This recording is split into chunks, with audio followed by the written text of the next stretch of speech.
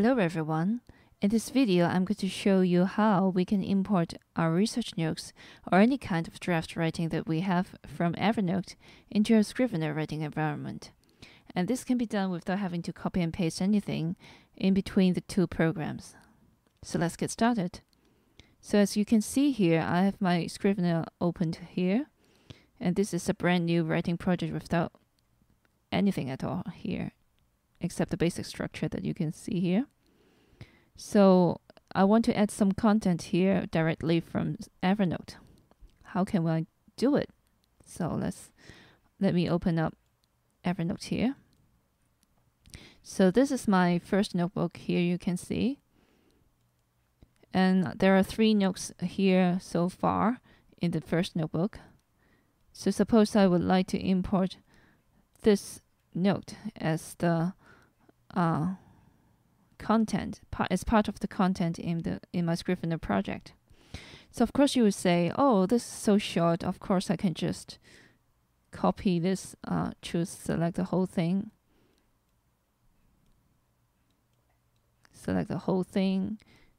and then just paste it directly into my Scrivener project. Add a new text, for example, like that, and then I can just basically copy and paste it here, just like that. Well, if the text is short, you can do it, of course, without any kind of problem. As you can see, the other files that I have here in Evernote has more words. It's much longer than that. So let's say I would like to import this one note into Scrivener. So let's directly import this file into Scrivener.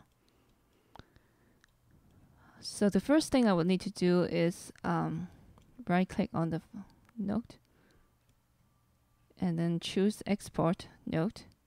And there are 4 file formats that I have to choose from. Remember to choose the second one, export as a single HTML web page .html file.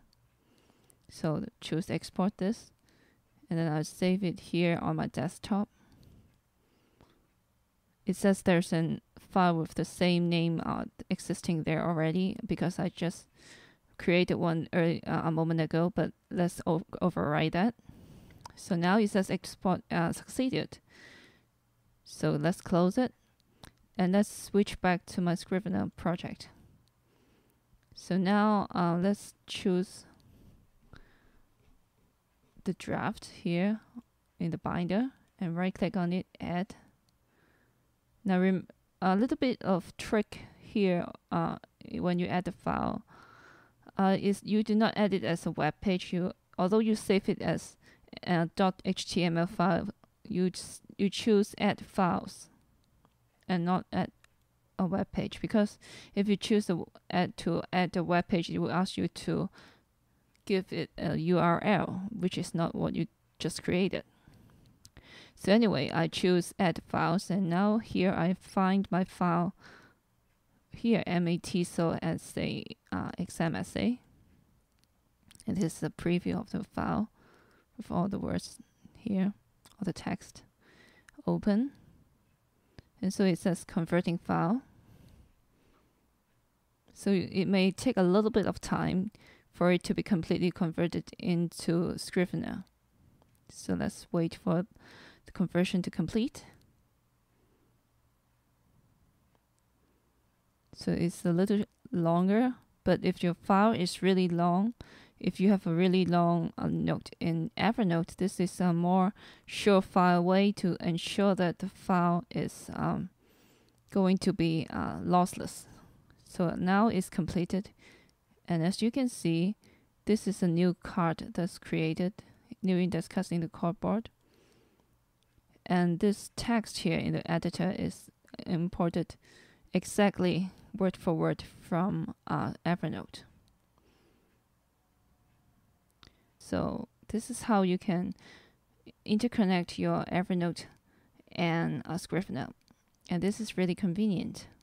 I hope this will be helpful to you. And thanks for watching. Have a good day. Bye.